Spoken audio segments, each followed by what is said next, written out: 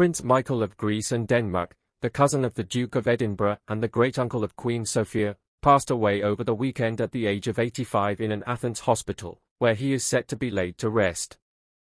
Prince Michael held a unique position as the last surviving grandson of King George I of Greece through his maternal lineage and also boasted ancestry from the House of Bourbon. Before we proceed, please like this video and subscribe to our channel.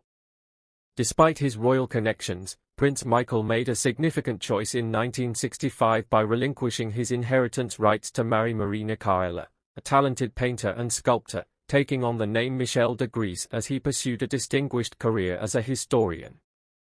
Together, they raised two daughters, Princess Olga of Greece and Princess Alexandra of Greece. Born in Rome in 1939, Prince Michael was the only son of Prince Christopher of Greece and his second wife, Princess Francisca of Orleans. Tragically, his father passed away when he was just a year old, and his mother died in 1953, leaving him orphaned at the tender age of 14.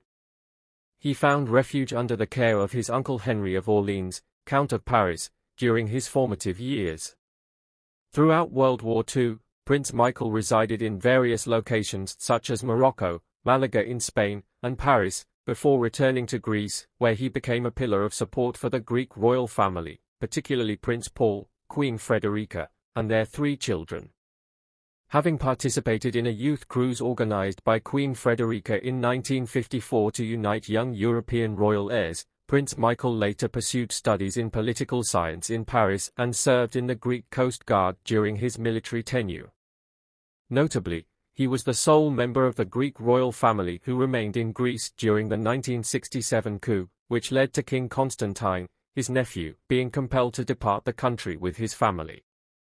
Prince Michael's decision to marry Marie Nicaila, a commoner and renowned artist, in 1965 signified a turning point in his life, as he relinquished his claim to the Greek throne out of love for her.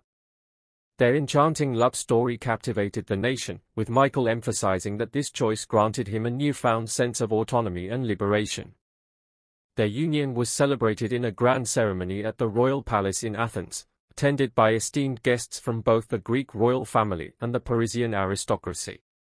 Following their time in New York and Paris, the couple eventually settled on the picturesque island of Patmos in Greece.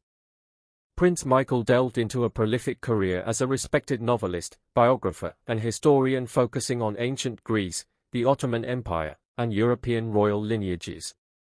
His passion for photography and extensive travels enriched his works, which often paid homage to his royal ancestors.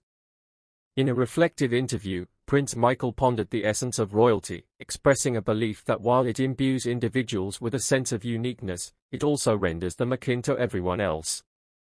He regarded royalty as a historical relic, emphasizing his preference for a life of personal choice and freedom.